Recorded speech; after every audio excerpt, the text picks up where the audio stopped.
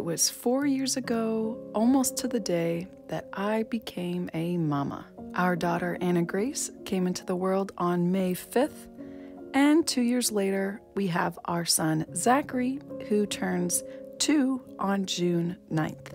On occasion, I feel like supermom, but most days I feel fragile, exhausted, and clinging to my Bible and doing as much art as I can squeeze in a day. Hello, my name is Lauren Elizabeth with Lauren Elizabeth Animal Art, and I welcome you to my first ever sketchbook tour. And this is devoted to you mothers out there. Happy Mother's Day. I hope this can encourage you to find all those tiny little cracks in your day to release and express any of the toxic stress or negative thoughts that prevent you from being the best mama that only you can be. And if singing it out or molding it out with clay or drawing it out like I'll be today helps you to do that, do it more, do it often, so that you can love harder. So I'll also be showing you some of my most recent artwork and my newest sketchbook. And if you wait to the very end, I have a Mother's Day giveaway that you don't want to miss, as well as a big announcement. All right, guys, let's get started.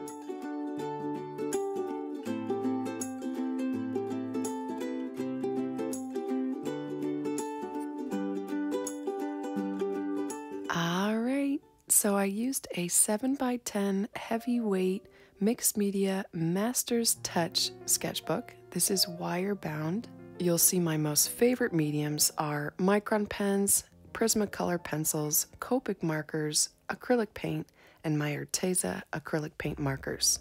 Now I'm going to call this my 365 days of color sketchbook because I literally started it days after I started that challenge. And this isn't actually the first page.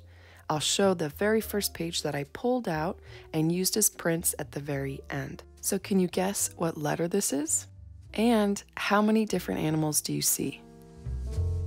It's the letter B, and there's 10 different species here. There's little ladybugs in the lower left corner of that llama's foot. Now, this was my first idea for a 4-part ocean animal commission that I did. I didn't end up using this design. I went with this one instead.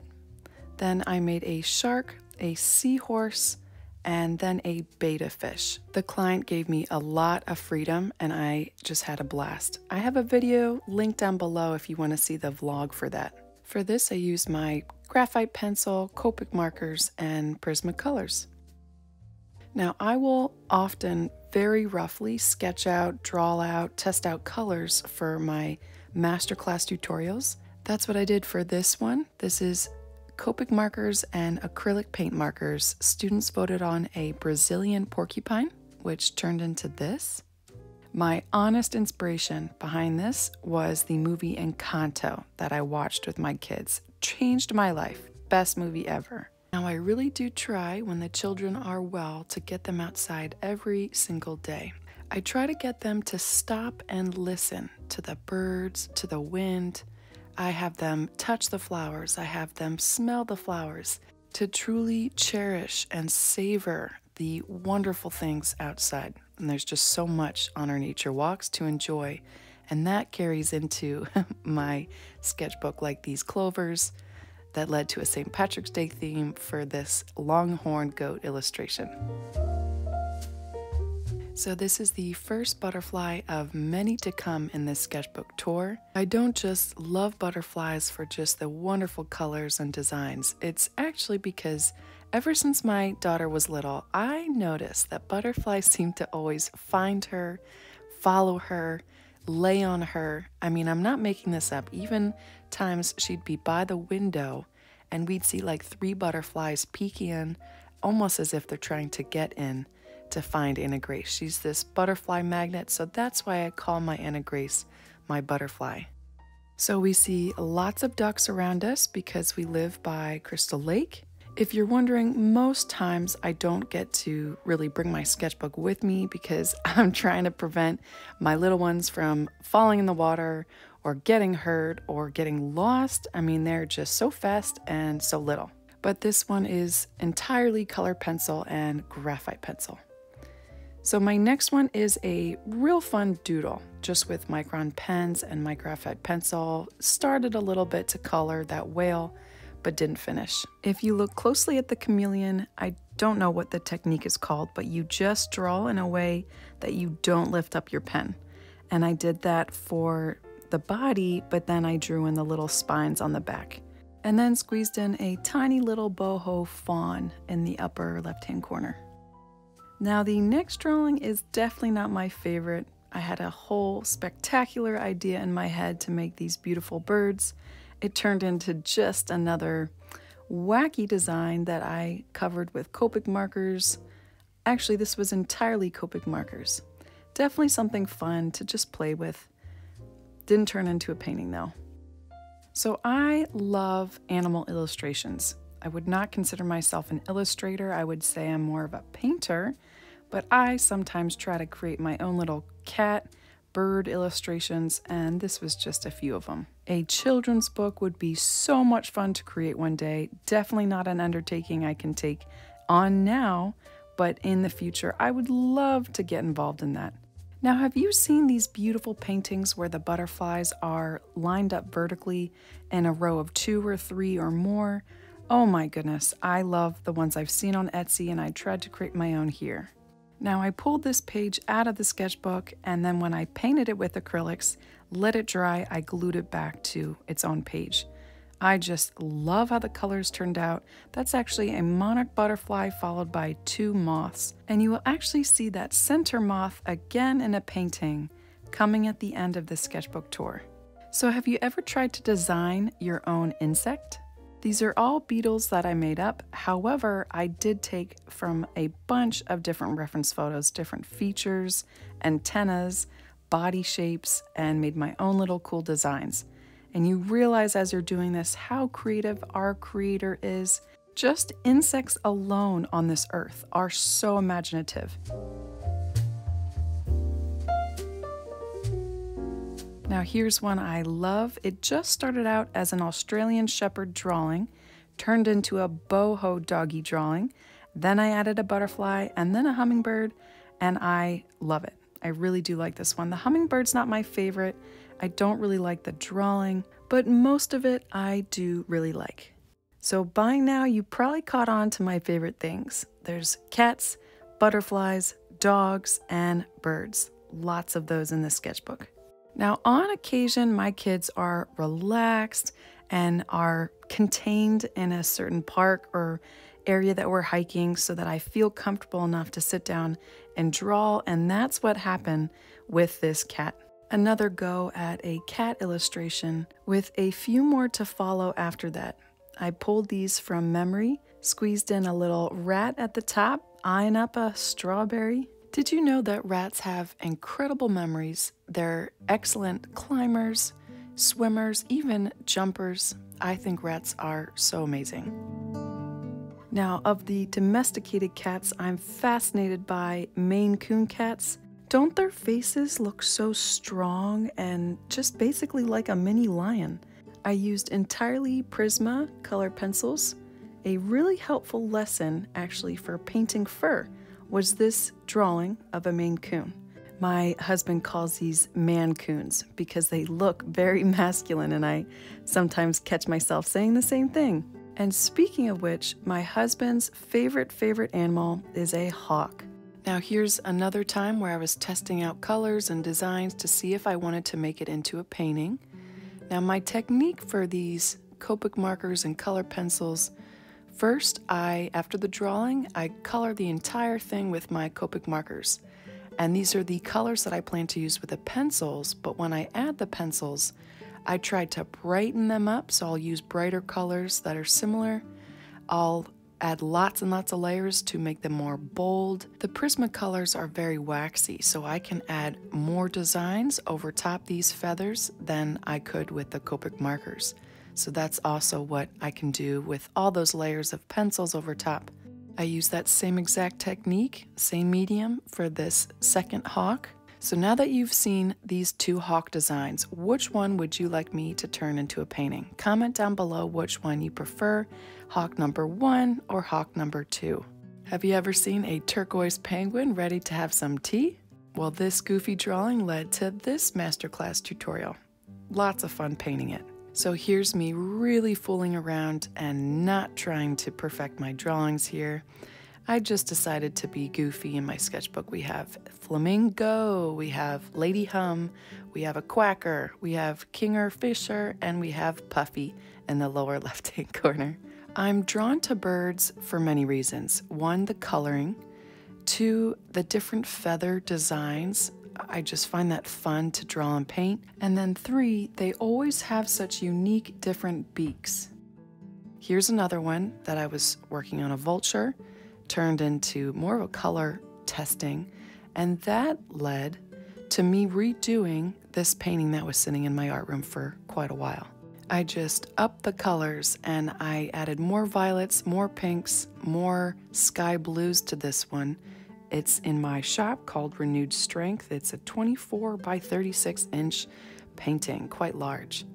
So I did a commission not too long ago with this exact turtle. When I painted it, I had so much fun that I wanted to recreate it again using my Copic markers and colored pencils. I discovered that with this technique, I have to be a lot more careful creating the designs on the turtle shell, and I can really fix that more easily with more layers of paint with my acrylic paint. But if you mess up with those Copic markers in that first layer, it's really hard to touch up with the colored pencils. And this is probably my favorite of the entire sketchbook tour. I love this snail. I felt like this one just came together so easily, so nicely. I was very intimidated by that bokeh background, but it worked out. And again, this was with Copics and my colored pencils. My sweet little rainbow snail. Love it so much. Now, going along with that theme, I decided to then do a rainbow fox. An animal that really intimidates me because of that fur. They have just very unique, long, perfectly straight fur. I find the fur around the chest, the body, and the tail needs to be accurate. If you don't have the fur laying in the right direction, it throws the rest of the fur off so much, as well as the length of the other layers. So I've had quite a hard time, but I do love how this fox turned out. In fact, I love it a lot, and I plan to make prints of it.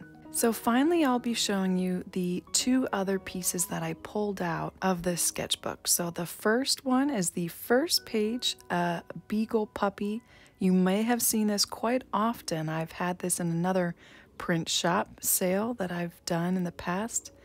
Absolutely love this one. I'll keep this one around. For this, I use Copic markers, colored pencils, and final touches of acrylic paint markers to the eyes, the sunflowers, and the little lights floating. And last but not least is this sweet little frog. So the neighbors that live directly in front of our house have this backyard that's very swampy. It's actually almost a lake at this point, and it attracts tons of frogs. So at night when we have the windows open, when it's warm enough, we hear the ribbit, ribbit, and it's such a beautiful symphony of ribbits. I can't get enough of it, and that's what led to that drawing.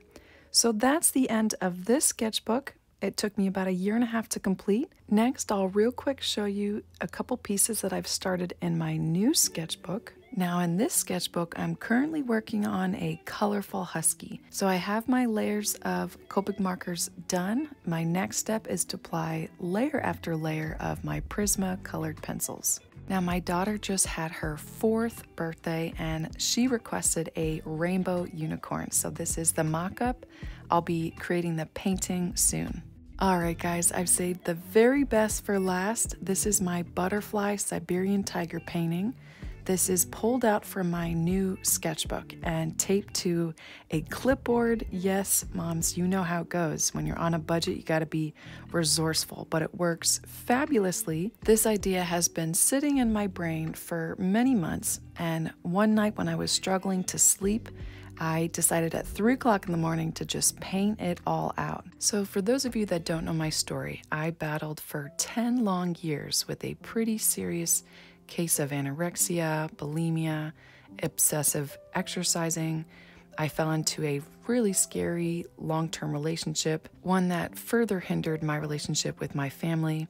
And a normal day for me was working out 3 hours a day, counting calories, binging, body checking, so consumed by trying to figure out who I was and feeling so at rest with my body and my personality up until 2016 when I had surrendered my life to Christ, a point in time when I was so depleted and so beat up. But I haven't looked back since then because my life is truly different. I took on this daily practice of creating art morning and night and listening to sermons, reading scripture, and renewing my mind as often as I could. So I've replaced some really toxic, unhealthy habits with a much better one. When I sit down to create art, I kind of feel like I'm opening my mind and heart for God to just download His goodness into me. Like I'm not forcing anything, I'm not trying to control anything, I'm releasing the negative to then be filled with the positive. And that just comes out into my art in the form of cats, dogs, butterflies, reptiles. So I call this Butterfly View. And you might have guessed it, but that's the Mother's Day giveaway. One mother who comments down below within the next 24 hours will receive this original print of Butterfly View. And that leads to my big announcement. It's so scary to say this, but I will be launching an Etsy shop on August 26th, that's National Dog Day, for my prints. Now, I have been getting lessons from my wonderful sister-in-law teaching me how to use Photoshop so that I can take away the glare, I can up the resolution on these prints. I've also bought a new scanner so it picks up all the texture and detail. Finally, when I'm saying that I've been working for years on this, I really have been working on this for years, just trying to perfect my prints. So a lot of the artwork that you just saw in this sketchbook tour will be in my Etsy shop on August 26th. With the children often getting sick at this age, I'm giving myself plenty of time to get this just right. If you'd like to get more frequent updates on my print shop than my YouTube channel, I recommend you join my VIP rewards group. This is where you go on my website, you scroll to the very bottom, you'll get an immediate tutorial and a discount for my masterclass and weekly updates from me via email. All right, guys, thank you so much for watching. Moms, just know how important your work is and how deeply loved you are. I hope you have a wonderful day. Bye.